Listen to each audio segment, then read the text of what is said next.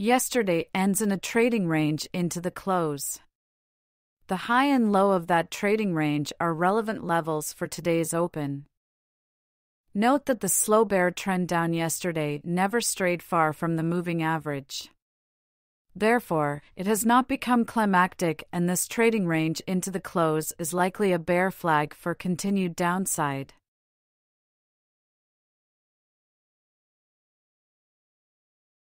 Today on the 30-minute chart, the market yesterday sold off from an all-time high and went sideways for the rest of the day in a tight trading range. Since a gap up should be treated as a bull bar, the gap up before yesterday's open followed by 3 bear bars is a V-top, which means the market is in a trading range on the higher time frame. However, yesterday was hardly a strong sell-off, which is behavior more indicative of profit-taking bulls than strong bearish institutions trying to short the market. The market is likely to continue searching for a V-bottom or double bottom to establish the bottom of the trading range. Today's context for the open: today opens within the trading range of the previous day, so treat the high and low of that range as likely resistance and support, respectively. The first thing I ask during the open is, did the market open within the price action of yesterday? Today's example shows how to read the market when it opens within the tight trading range of the previous day, when the previous day was a non-climactic, relentless bear trend.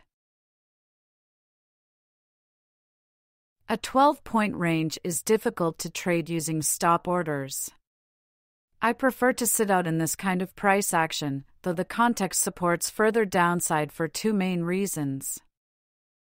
1. The bear trend has never become climactic. Similar to how the strongest bull trend is one that hugs the 20 EMA and relentlessly grinds up, the strongest bear trend is one that hugs the 20 EMA and relentlessly grinds down. And 2. There has been no major break of the trend line on the higher time frame chart.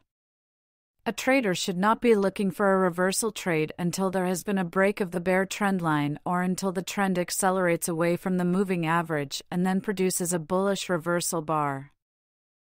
My recommendation when the price action opens within the trading range of the prior day and that trading range is 15 points or less, set an alert above the top of the range and alert below the bottom of the range and go do something else until the alert triggers. My alert gets triggered by bar 16 breakout and close below close of yesterday. However, bar 17 follow-through is bad. Bar 18 is a bear bar and bar 19 is a perfect doji. Bears are not strong here. It's reasonable to stay flat. Do not look for a reversal until a break of the trend line that is visible on the higher time frame and then a test of the low.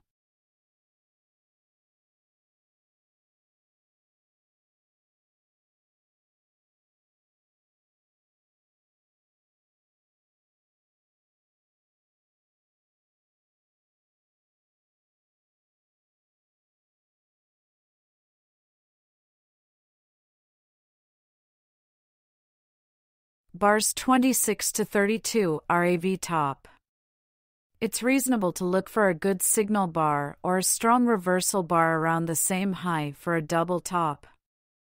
Stop order short below bar 37, which is also a perfect micro double top with bar 36.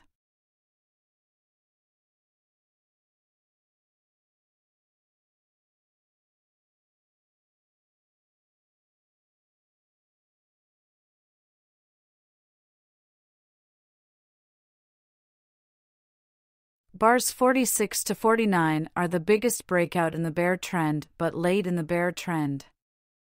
Bar 50 is a bull reversal bar closing on its high. This is a V-bottom reversal after we just had a double top. It's reasonable to enter long on a stop order above bar 50.